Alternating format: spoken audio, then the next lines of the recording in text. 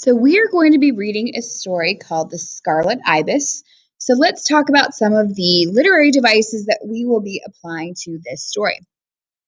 First, I want to talk about figurative language. And this is a great one to talk about because we see figurative language in short stories, in novels, in poetry. So it kind of transcends all different types of written work. And that's words and expressions that aren't intended to be literal. Rather, it uses imagination and comparison to give us an image of what the author's trying to create. So, for example, it's raining cats and dogs. It's not literally raining cats and dogs, but it lets us know that it's raining quite hard outside. The two types I want to talk about specifically with a story are similes. That's a comparison of two unlike things using like or as. So, for example, he was as beautiful as the sunset. So now we know, kind of what this guy looks like. He's a good-looking guy.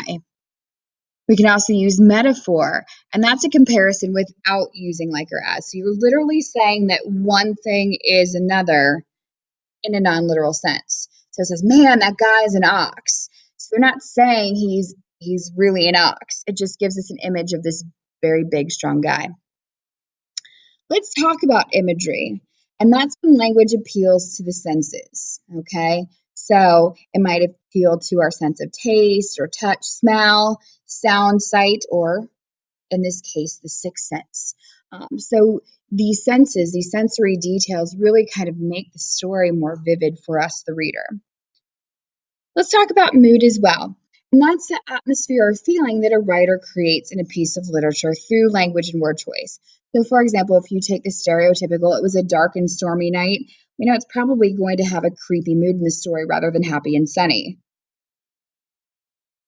And lastly, let's talk about a symbol. And that's literally when something stands for something other than itself. When an object with its own value has a larger concept or idea. So, for example, the red rose. And this is good to know before homecoming, ladies and gentlemen. A red rose is often a symbol for love. Pink roses are a symbol for like. Yellow roses are a symbol for friendship. White roses mean like maybe there's something. Unless you hate your date, please don't give a black rose. That's generally not a great idea. So again, the terms we've discussed in the past are also fair game, but these are the terms we're going to be specifically applying to the Scarlet Ibis. And again, you could expect possibly a little quiz to review your understanding of these terms. Have a nice day.